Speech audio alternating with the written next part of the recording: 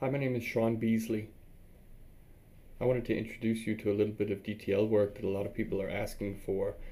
In today's world of computers, there's a lot of screen real estate that's being unused by some programs. So here we have an example of the queue overview in the small view. And here you see there's text that's been shortened, the URL. If you navigate over the points, then you'll see that there is more to this subject than meets the eye. Even in the tooltip, there's still more text that's being shortened. If you use a large monitor and you want to use more of this monitor real estate for the subject, you can do that by editing one of the DTL files. So here we are on one of our consoles, or on the console for this system.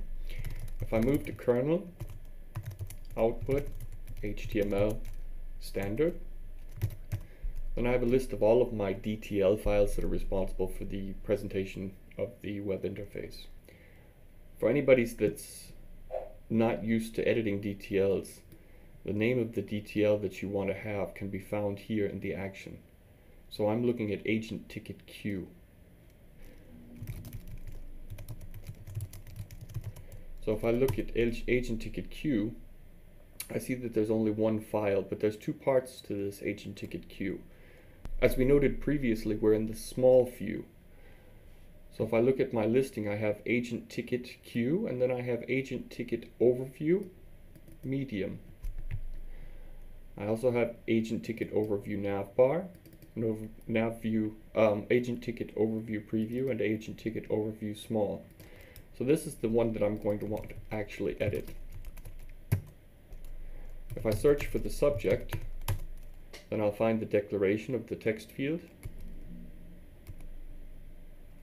And if I continue to go down, then I'll find a line about the last customer subject where there's a limitation set here for 30.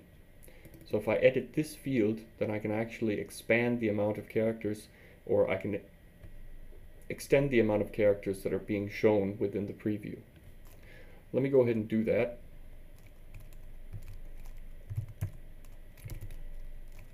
And I'll set it to 100.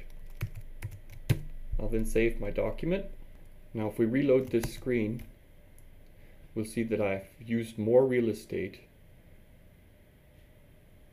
for the subject, and I see more of the actual title. Now, there is one problem with doing this. You never really know which screen resolution your agents are going to be using, and you never really know which size of browser they're going to be using. So if I resize this browser window,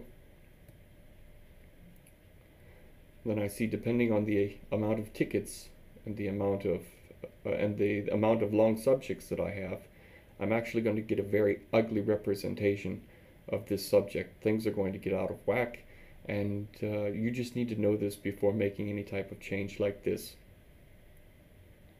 The same thing happens if I increase the text size.